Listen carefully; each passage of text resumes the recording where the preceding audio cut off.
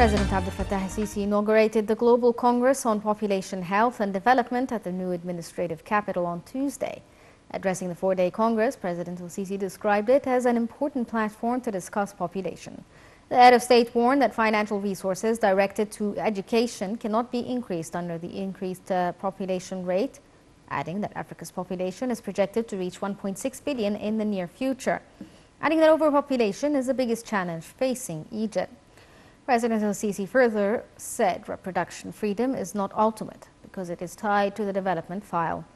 He stressed the significance of supporting the role of the National Council for Population and directed that the Prime Minister preside over the council. The President noted that costs of war Egypt went through had affected resources directed to face overpopulation. Meanwhile, President al-Sisi attended the first session of the Congress dubbed Population and the Future of Healthcare, Challenges and Chances. Addressing the session, he said the state has exerted tremendous effort to overcome overpopulation, adding that in the past 10 years had witnessed a big effort in all paths to overcome the gap between population growth rates aimed for population rate. The Global Congress on Population, Health and Development was held under the auspices of President al-Sisi on Tuesday.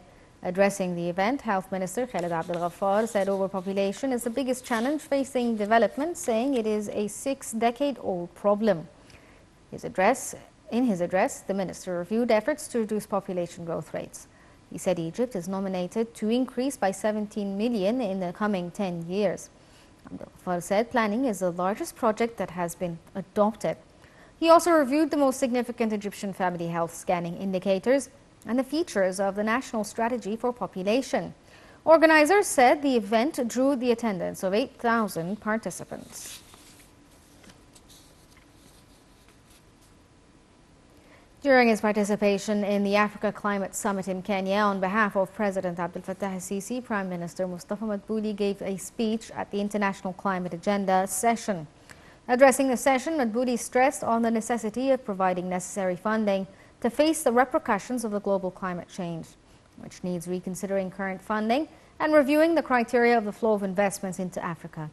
This is in addition to putting a mechanism to using debts and transform them to climate funding. The Prime Minister underscored the necessity of commitment by the developed nations to meet their vows of providing $100 billion annually to climate financing and the necessity of boosting multilateral systems based on equality and considering conditions of each country.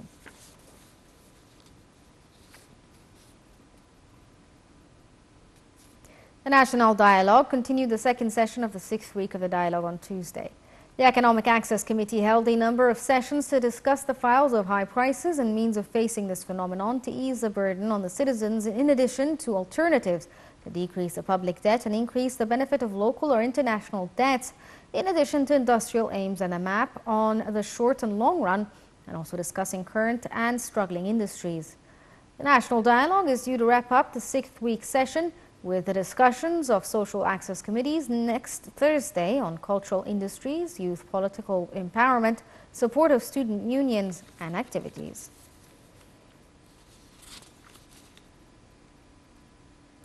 Foreign Minister Sameh Shoukry held talks with his Japanese counterpart Yoshimasa Hayashi in Cairo on Tuesday, which tackled means of boosting bilateral relations in various domains, in addition to a number of regional and international issues of mutual concern. At a joint press conference following their talks, the two top diplomats hailed the distinguished ties binding the two nations. Minister Shoukry said their talks tackled means of enhancing bilateral ties, including the resumption of direct air flights between the two countries starting the 14th of September and expectations of an increase of tourist flow.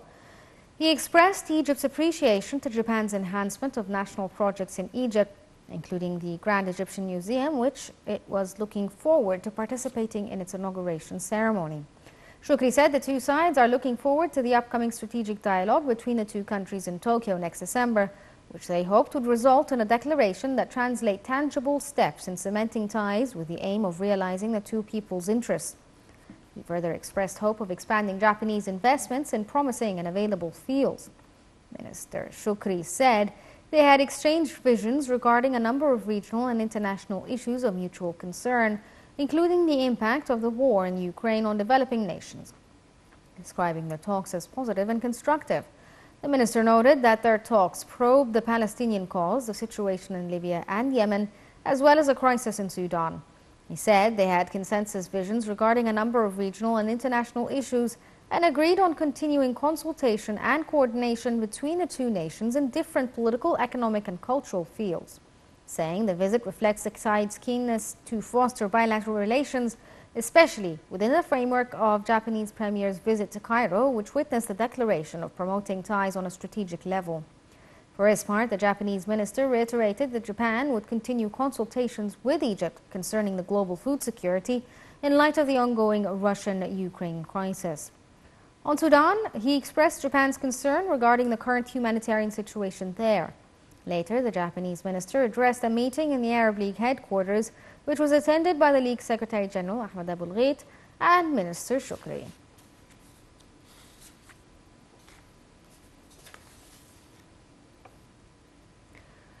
Foreign Minister Sameh Shukri received on Tuesday Commissioner General of the United Nations Relief and Work Agency for Palestinian Refugees in the Near East, UNRWA, Felipe Lazarni. The meeting probed UNRWA work aimed amid current regional situations in light of the urgency of the services it provides for Palestinian refugees in host countries. Shukri voiced Egypt's support for the agency and asserted the need to avoid linking financial contributions to the agency with political considerations. For his part, UNRWA Commissioner appreciated Egypt's efforts in drumming up international support to the agency, saying his agency is keen to continue close consultations with Egypt.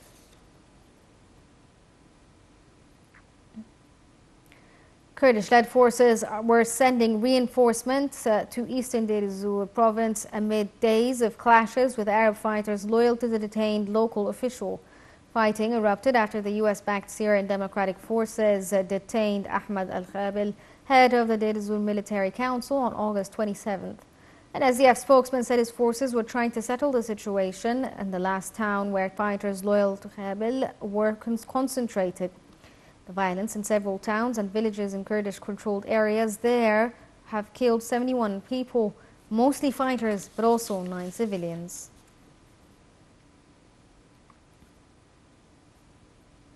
French media outlet said on Tuesday